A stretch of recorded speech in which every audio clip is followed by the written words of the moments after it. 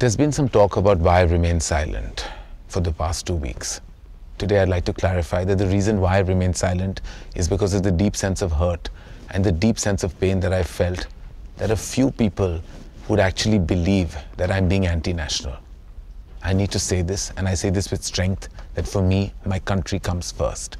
Nothing else matters to me but my country.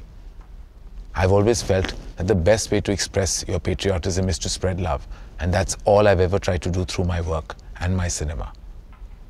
When I shot my film Ae Dil Hai Mushkil in September to December last year, the climate was completely different. The circumstances were completely different. There were efforts made by our government for peaceful relationships with the neighboring country. And I respected those endeavors then, those efforts then. And I respect the sentiment today. I understand the sentiment because I feel the same. Going forward, I would like to say that of course I will not engage with talent from the neighboring country given the circumstance. But with that same energy, I beseech you to know one thing, that over 300 Indian people in my crew have put their blood, sweat and tears into my film Ae Dil Hai Mushkil. And I don't think it's fair to them to face any kind of turbulence on account of other fellow Indians. I respect the Indian Army. I salute the Indian Army for everything they do to protect us in our environment.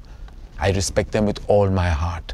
And I say that I condemn any form of terrorism, any form, and especially the terrorism that would affect my people in my country and me. I just hope all of you understand exactly the circumstance and situation that we are in and respect the fact that we love and respect our country over and above anything else.